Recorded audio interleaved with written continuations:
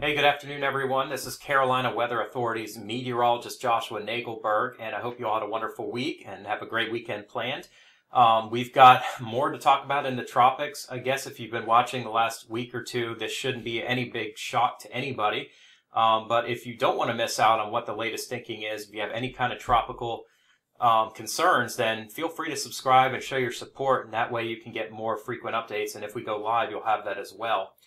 We've got a Facebook page, Carolina Weather Authority. It talks more about what's going on in the Carolinas, but the tropics are obviously something that seem to find their way into our region one way or not. I mean, what have we had? About 9 or 10 storms that have hit the U.S., and most of them have brought moisture into the Carolinas with severe weather, and we may not be done with that yet. And here's what we're talking about on CarolinaWXAuthority.com. Mike has an article that was issued early this week and talks about the potential range of what a storm track would be coming from a gyre based on pretty much where the jet stream is positioned and where our high pressure systems are. This time of the year, typically jet stream energy comes across the southern U.S. It starts to drop down and protects the western Gulf and sends systems more north and northeastward towards or away from the East Coast. Now, it doesn't mean the Gulf of Mexico couldn't be seeing another system here. This year especially has been pretty crazy with, 5, 6 storms affecting Louisiana and areas just to the east and west. I mean, the year 2020, while it's had a lot of storms, it has not been a record breaker as far as all the energy that it accumulates from each of these storms. That was in 2005. But we've had some storms affecting the same areas over and over again. It's been like Cobra Kai, just showing no mercy here. So it's going to get interesting, unfortunately, once again. This was the graphic that I produced for you guys over 10 days ago showing when our next storm could develop. And the models at that time showed more favorable conditions with less of a steer to the north until after the 24th. Well, what's happened is the wind shear has been a little too hostile, so nothing has gotten going. But now it looks like finally on the tail end of this, we're seeing something form. But the upper level patterns look a little bit different than they did about 10 days ago. And if anybody knows how the weather works, you'll know, of course, that our models can be pretty much complete junk after 10 days from now. They show you an idea of what could happen, but they are definitely not going to pin down exact tracks and intensity. So you're going to see wild swings from one model to the other. Now that we have a system that's on the verge of developing in this region, we should see a little more consistency and something that we can go off of. But I'm a meteorologist. I'm not a modelologist. I will show you the models because I think that's helpful sometimes, but it's not something I would put 100% of my faith and weight into. Just ideas are there, and then all we have to do is just show you how they start coming together. So that was the first graphic. Then we had, in a video further on, I think this was produced over the end of last week, we showed epsilon forming. It came out of a cold core system, got a little bit hybrid, and then sat in an area of low wind shear, and then within 3 days was a major hurricane. So if something like that can happen here over cooler water, just imagine what can happen here over warmer water, even in the end of October. And behind Zeta, we're talking about potentially more storms that could form in here based on an active Madden-Julian oscillation phase, based on the fact that we're in a full-blown La Nina and that surface water temperatures are warmer than they typically are, which they have been pretty much all year. But because of La Nina, we now have that potential ingredient that adds to more storms than usual kind of magnified, if that makes sense to everybody. So I could talk about it all day with you. I won't because we don't have all day. But this is still looking like Zeta here in the next couple of days. The track's probably going to be more likely into here than out to sea or back into Mexico. But again, until it forms, we can't say that for sure. Now, my current graphic that you'll see out there shows us that we now are finally seeing in the last 12 hours something beginning to consolidate. And what could happen is over these warm waters, as much as a forecast model will try to show it's developing into a named storm, it's not going to capture, in my opinion, what would be potentially a significant amount of intensification because of what we're seeing aloft. And that could be what leads to maybe a hurricane threat in this area in red here. Of course, by the time it gets up here, it's a weakening system. But no matter what we're looking at, by the middle of next week, I would not be shocked if Florida were under a hurricane warning. I would not be shocked if the Carolinas, Georgia, were dealing with flooding rains and severe weather based on what we're seeing. And oh, by the way, if you're in Louisiana, Mississippi, don't write it off just yet. Same goes for the Yucatan, same goes for the Bahamas. But the area in red, I think, right now, from what I'm seeing, has at least the greatest chance of seeing a potential hurricane. Will it work out that way? I mean, we're not God. We don't know for sure.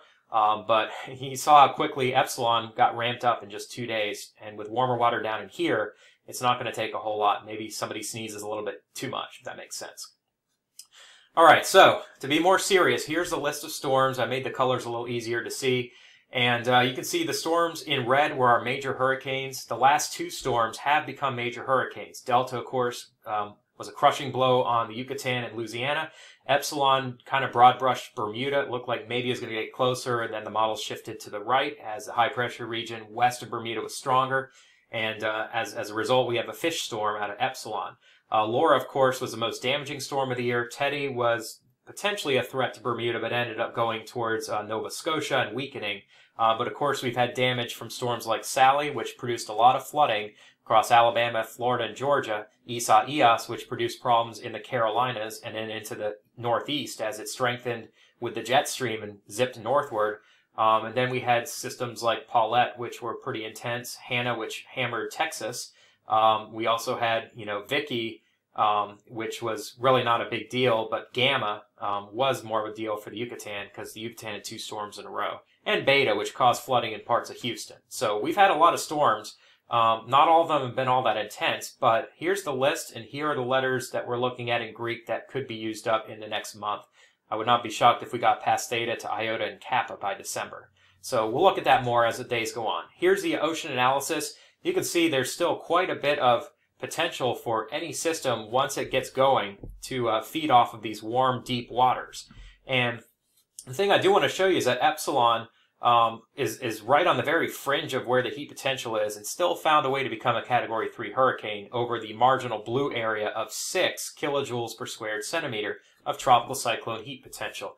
What does that value mean? Honestly, between you and me, I have no clue, nor do I care, but it's a good number to gauge how deep these warm waters are and how they can produce fuel. Anywhere in the Caribbean is still prime real estate, and of course in the Southwest Atlantic, even the Florida Gulf Coast, all the way up to the Panhandle, we still can support pretty intense storm, even here at the end of October, especially this year. All right, so here are our 2 storms. Epsilon, I won't waste much time talking about. It's now moving north and away from Bermuda. We'll be in the open waters and weakening gradually, but deepening as it merges with another system into a powerful cyclone. May affect Iceland and Scotland and the Faroe Islands. It says Falkland on the other video. I apologize, it's Faroe. And then our system here, which is now colored red, it was just barely a yellow little piece of snot yesterday. Now it's a big red, soon-to-be potential tropical depression or storm. We think that'll be the case. And the other thing I'll point out is that a couple of outlooks ago, the Hurricane Center had the system going this direction. Now it is showing the direction that we just don't want to see in the eastern Gulf of Mexico, and that's into the southern Gulf, potentially. So 70% chance it develops. In my opinion, it will. Probably by Sunday morning, so we'll have to take a look at that. Here the water temperatures, where it's going, still quite warm up into here, and then they cool off as we get towards the Panhandle and the north central Gulf Coast. But notice just about all the Atlantic still above average water-wise for this time of the year. So let's just pretend it's September and not October based on the surface temperatures of the ocean, because that's kind of what we're looking at here. The only areas that are cooler are where Epsilon churned up a lot of water and where Delta churned up some water a couple weeks ago. That's really it. So here's our satellite image. This is Epsilon. Here's Bermuda, so it's now pulling away. The tropical storm conditions have ended on the eastern part of Bermuda. It will go over open waters. Here are 2 waves we're going to watch in November when they come into the Caribbean behind the gyre that's going to produce, I think, potential Zeta here. We've got a powerful front coming down. We've had snow across the upper Midwest. Another system behind it will produce snow in Colorado and all the way down into North Texas. So by next Tuesday, we could be talking about a snow and ice storm in the southern plains and a hurricane, or a tropical storm or hurricane threatening the northern or northeastern Gulf of Mexico states. Pretty crazy stuff, but it is October, and that's what can happen. All right, so Invest 95L, I'm waiting on the newest model runs to come in as far as spaghetti plots. We don't see a lot yet. You see the system likely is going to be moving west away from the Caymans and then maybe turning back toward Cuba temporarily. Most of the global models show maybe somewhere up in here. There's still the eastern part of the system could develop and comes up near South Florida or goes out to sea. There's a few that show it weaker and into the central Gulf. I'm not even going with that just yet. If you're in Louisiana, I wouldn't put a lot of weight into it. But here's our satellite imagery. You can see why the model hasn't quite figured out what's going on, because you've got one area of very well concentrated weather near Grand Cayman Island right here, and another area trying to get going, making Jamaica wet. So, and Jamaica's had a ton of rain, by the way. I know it's not been pleasant, and that's heading up into Cuba as well. So I think, for the most part, we're going to see this area develop in here, which is what the gyre kind of has been showing. And the models that are showing this area developing and taking over are going to end up being wrong, and the models that show this area taking over are going to end up being right. We have a couple days before we'll know that for certain. The reason why is the wind shear is lower over here than it is over here. So something that forms here, those cloud tops are going to get sheared northeastward. A strong jet stream across the northern Gulf will take care of anything that comes up this way. But a couple days ago, we had reds over this area, which are high wind shear, unfavorable for intensification. Now we're seeing the area green that was down here shifting north with our system. And that's why it's had a chance to kind of expand its reach and grow into a more organized system.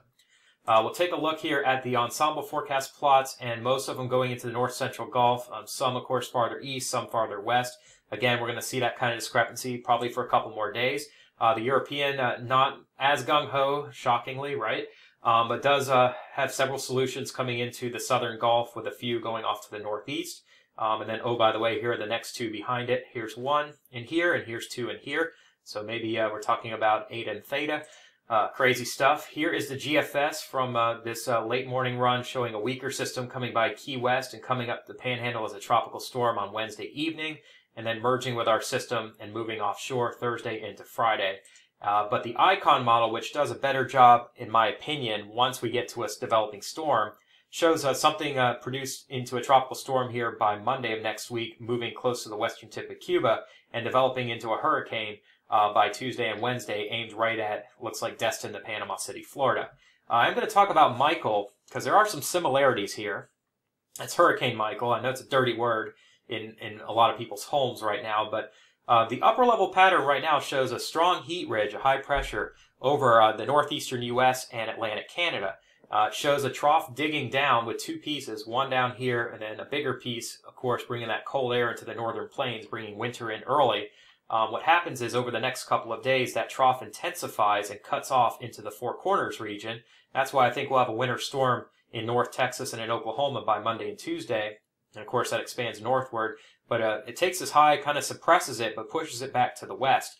Where a tropical system could go maybe would be in here on the periphery of this ridge. So we'll have to see how strong this ridge ends up being. If it weakens as much as this, then it's probably going to go east of Louisiana. But if this cutoff is a little slower and the ridge is farther west, then we may have to shift our forecast even more to the west, which we've seen a few times this year. Hate to say that if you're in Louisiana, but you need to at least be watching this at this point. And then finally, the cutoff takes the system northward and it accelerates off with this trough by the end of next week, before Halloween. What I do want to show you, though, is this was the upper level pattern from Michael a couple years ago, with the big ridge centered near the Carolinas. Of course, ours is here, but it's going to kind of get suppressed. Cutoff low in the Four Corners region, and then that cutoff low opening up into a strong trough. Here was Michael. Here's the ridge still holding strong. So we've seen this pattern before. Finally, this trough cuts into two pieces with the main upper low near the vortex in Ontario and another piece in California. But here was Michael up here getting brought up into the trough that pushed into the southern plains, produced severe weather back in here. And, you know, this pattern has been seen before. So the only difference this go around is that the waters are a bit cooler than they were with Michael. So I don't think we'll have a Category 5. I hope not, but, you know, it is 2020. Here's the upper level pattern, which shows the amount of wind shear in the northern Gulf this weekend does eventually get lifted out by this trough here. And we've got an anticyclone producing some lower wind shear all across this region of the Gulf.